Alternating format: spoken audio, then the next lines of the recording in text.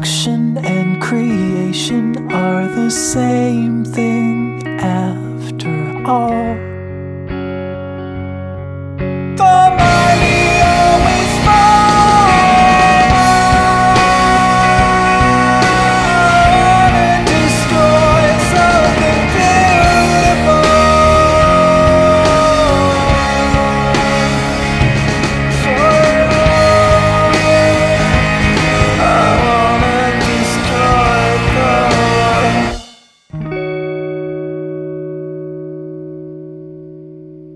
The contents of this video are suitable for adults only. It contains graphic material.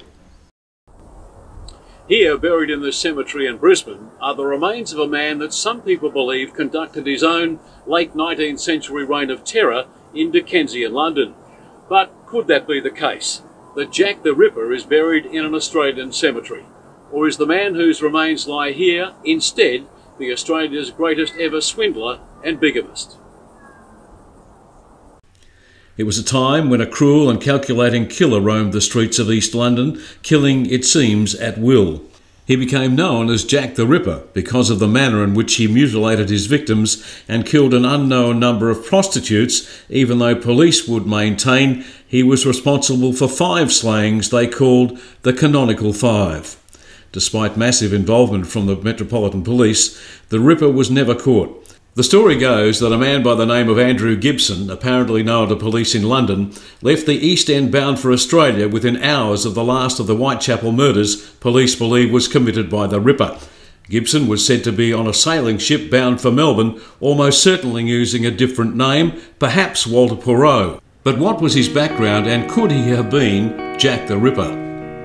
Gibson, aged between 18 and 21, lived in the suburb of Limehouse, not far from Whitechapel, which is approximately 5 kilometres from the centre of London. In the 1880s, Whitechapel and some other areas became known as the worst parts of London, largely Dickensian-style slums where poverty ruled in the crowded streets and prostitutes plied their trade.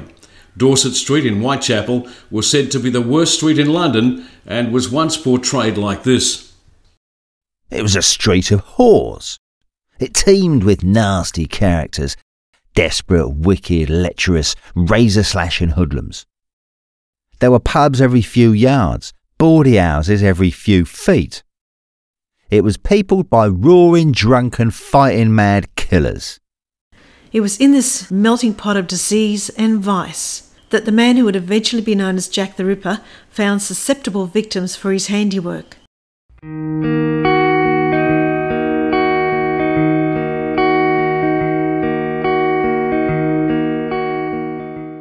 The first was Mary Nichols, who was found at about 3:40 in the morning in the gateway behind the man walking along the wall in the centre of this photograph. She had been attacked so viciously that as a result her head was almost severed from her body when her throat was slashed.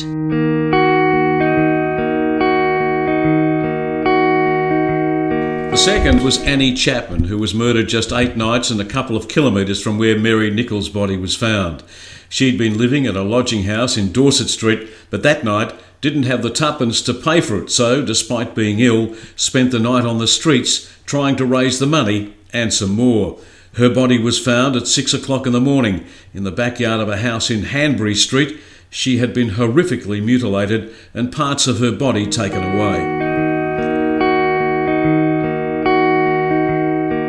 The body of the Ripper's third victim, Elizabeth Stride, was found in what was then Burner Street, now Henrick Street, about 1.5 kilometres from where Annie Chapman was found, some 3 weeks since the last killing.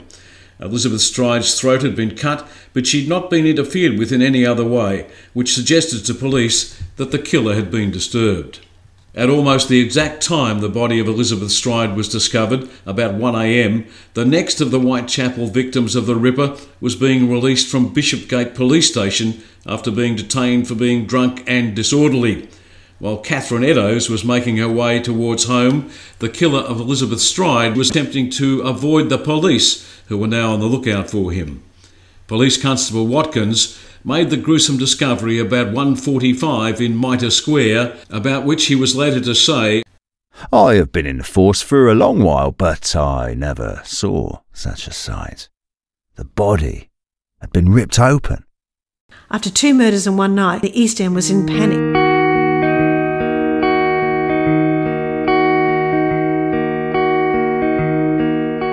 It was shortly after that when 2 letters emerged, supposedly written in blood. One was to the Daily News and ended, "Good luck, yours truly, Jack the Ripper." But did either of these letters really come from the murderer? Probably not. But real or not, they did nothing to calm the situation.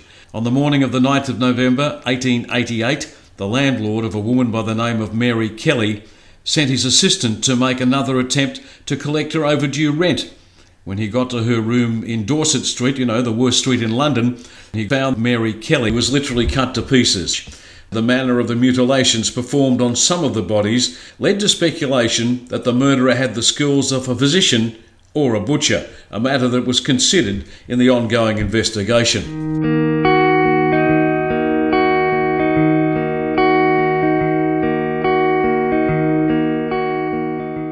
So, who done it? The investigation has been closed since 1892. No one was ever formally charged.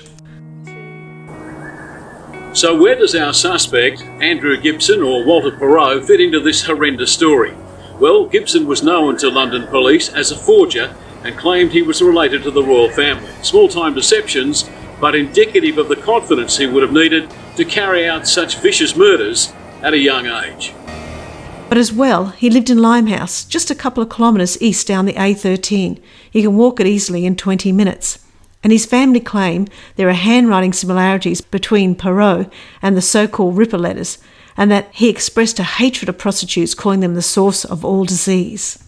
But the most salient factor of all, Gibson, later to assume numbers of aliases, including Walter Perot, set sail for Melbourne just hours after the last of the canonical 5 was murdered on the 9th of November 1888.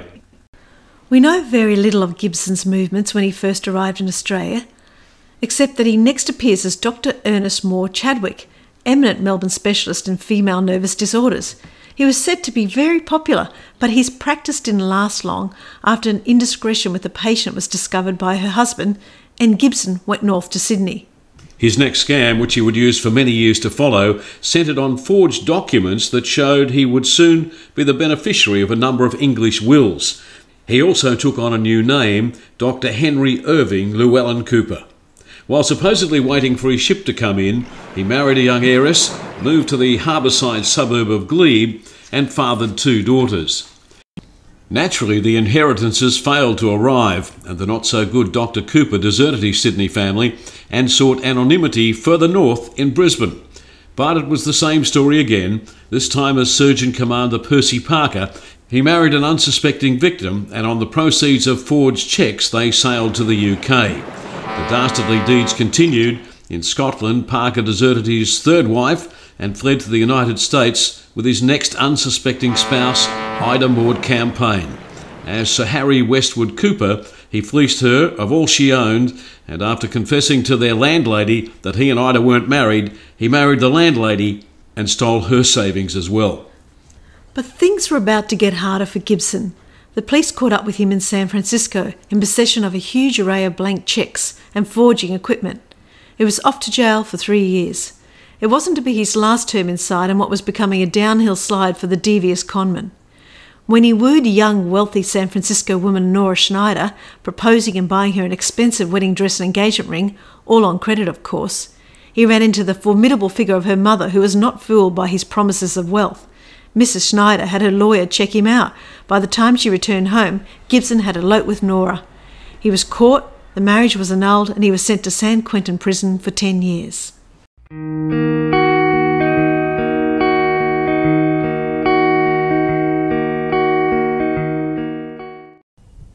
But the prospect of a decade behind the bricks and bars of a prison seemed only to inspire our villain.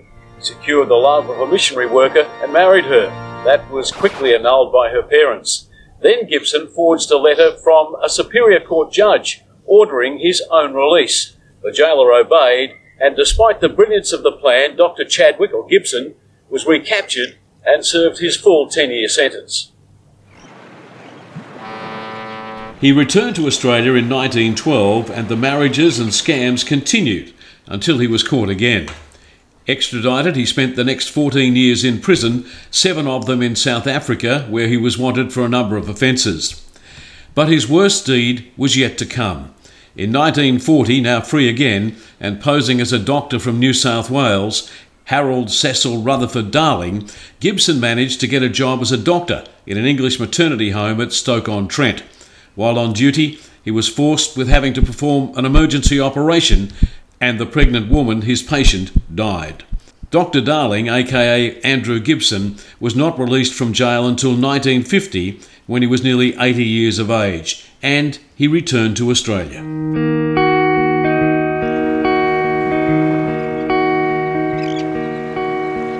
Despite being entirely unqualified as a medical practitioner, he was appointed the medical superintendent of Sofala Hospital. When he was sprung, the story goes that as the police came in the front door, he went out the back and made clean his escape by train. After one more appearance in Brisbane as a male nurse at the leper colony on Peel Island, Gibson, who had now assumed the name Walter Perot, 81 years old, came back to the mainland where he met and married 58-year-old Elizabeth Bessie O'Leary.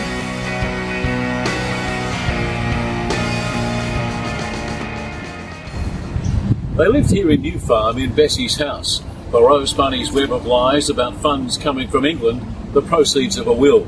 That money would secure their future, he said, but when Perot died just a year later, Bessie's lawyers found there was no money and her savings were gone.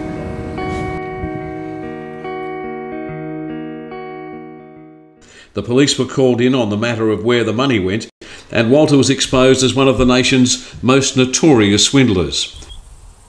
Was he Jack the Ripper or one of Australia's worst con men? What Bessie really felt about her husband, in the end, we'll never know. But you get the feeling the family didn't hold him in high regard.